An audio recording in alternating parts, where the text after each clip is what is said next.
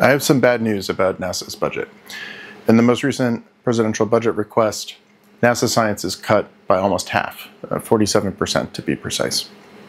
And I'll get to what this means for you in a minute, but first I need to explain exactly how stupid this is.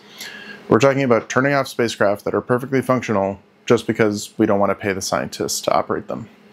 For the Mars Perseverance rover, we're talking about having it spend about 2 days a week on the surface of Mars doing nothing because we don't want to pay the scientists to operate it.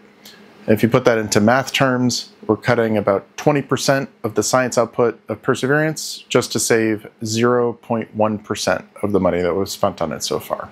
Just doesn't make any sense to me. In terms of what this means for you, well, one day-to-day experience where this might be relevant is weather forecasting.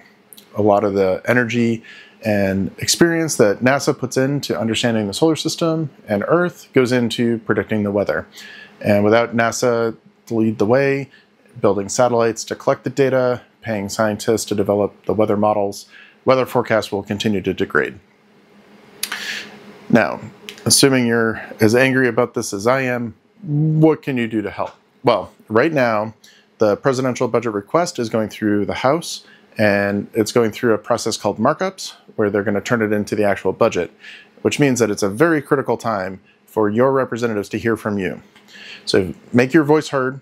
Go to planetary.org/action. They have a step-by-step guide, including talking points and scripts. They'll help you find your representatives. It's a very easy, straightforward process, and very important that you make your voice heard and tell your representatives to fully fund NASA.